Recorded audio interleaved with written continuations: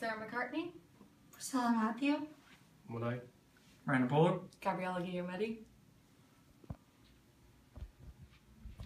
And I'm Kat, and today I'm here to talk to you about my career path. To start off with, I'd like to tell you a quote from Anatole France. To accomplish great things, we must not only act but also dream, not only plan but also believe. This is my favourite quote of all time because it just shows that no matter what your obstacles are, you can always achieve what you have dreamt of.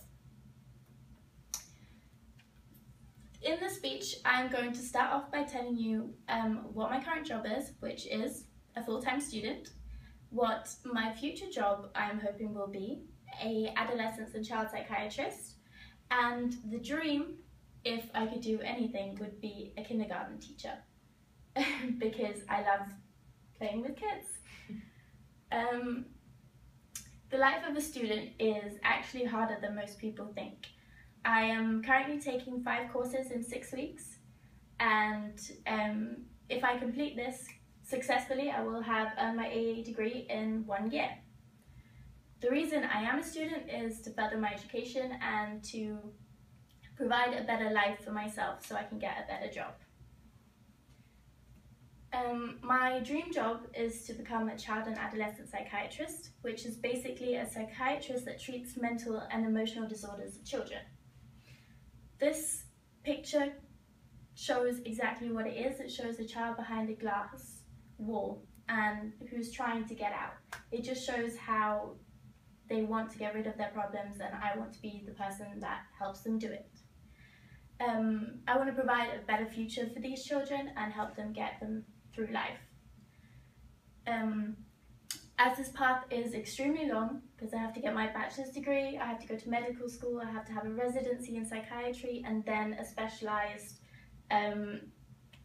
fellowship after that. So my education plan is going to last about 12 years. So it's something you have to be very committed to.